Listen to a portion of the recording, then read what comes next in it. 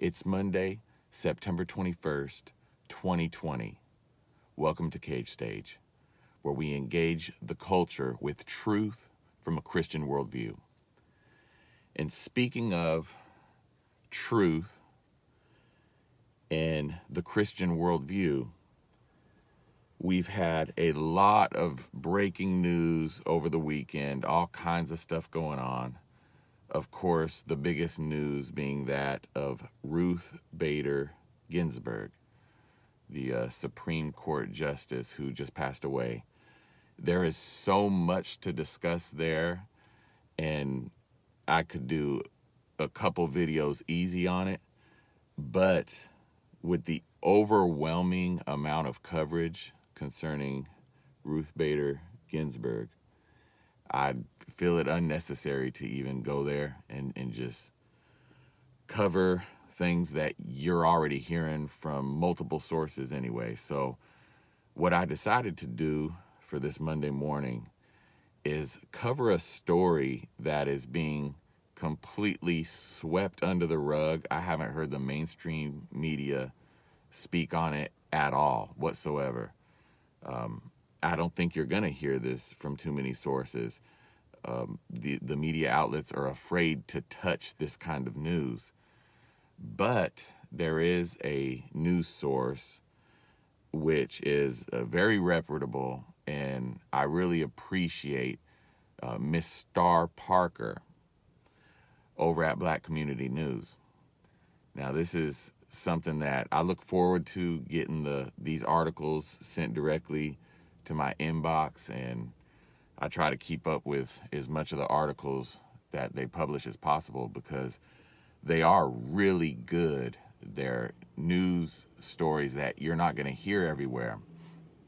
And these writers of these articles, these journalists, they are very, very detailed on their job. They understand the subject matter at hand, and I trust the source is a great source of information.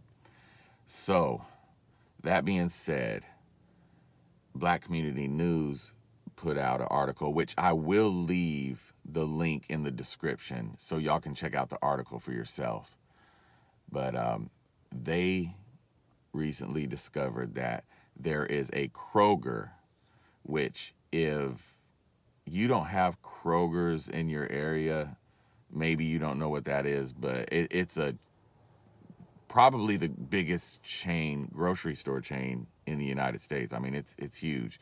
And they own a lot of other grocery stores, which you may know some of those. I know out in the state of New Mexico, there's a grocery store called Smith's, and Kroger owns them. I think in Phoenix, they have Smitty's, if I'm not mistaken, or Fry's. I think it's Fry's, which is owned by Kroger, I believe. But they're known all over the country, in other states by other names.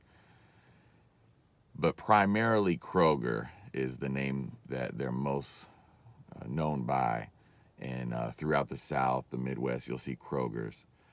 Now, this grocery store decided to fire 2 female employees who were both Christians. And don't get it twisted, they were fired for being Christians. What happened exactly was these women were told by Kroger to wear a pin on their shirt, which is, it was a heart-shaped rainbow pin. And they felt that they were being told to wear this to promote the LGBTQ agenda, which we've all seen in our culture. It's really, up until this year, it's been the strongest fight from the left to promote LGBTQ matters in this world. They've been fighting hard. Now, we saw that change this year where everything's gone more towards race, and that's kind of that's the tool, so to speak, that the left is using now to advance their agenda. However, there still are many situations out here where the LGBTQ agenda is being advanced.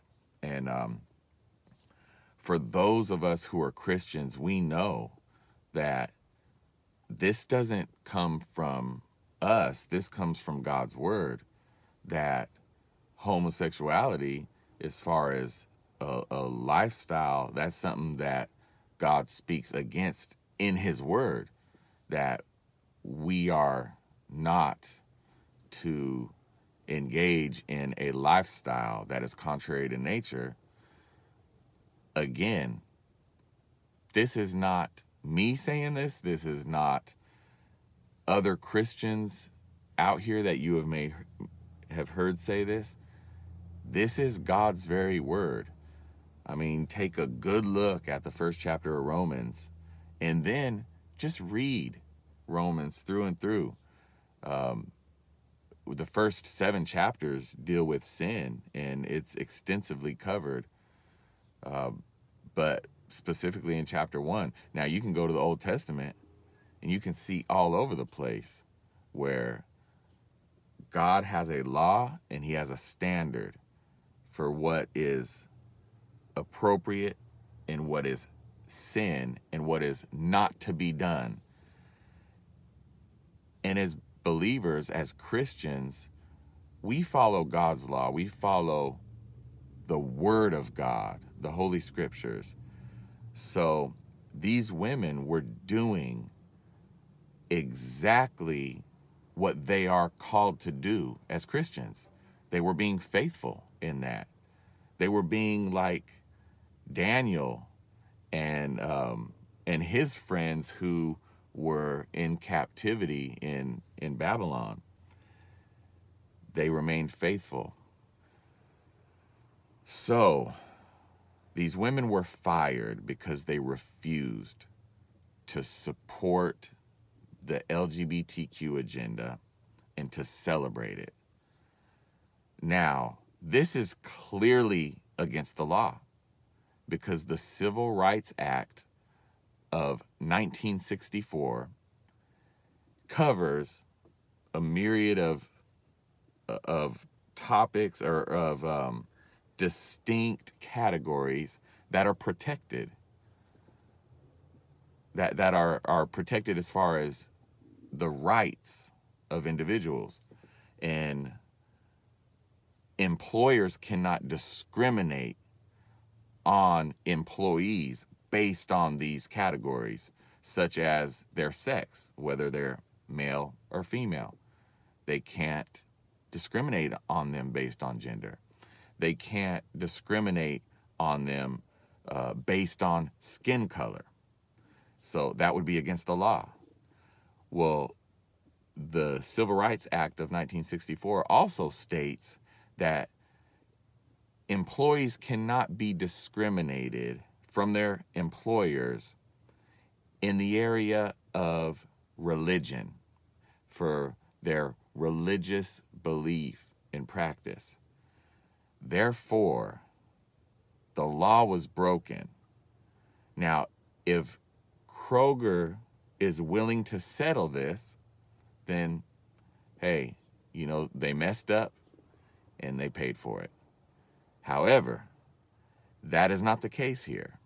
Kroger is deciding to make a stand, to take a stand. And this is a culturally significant stance they're taking against religious freedom in our country. And they're going to let it go to court and they're going to fight it. They don't believe that they're wrong. Hate to break it to you, Kroger. You broke the law.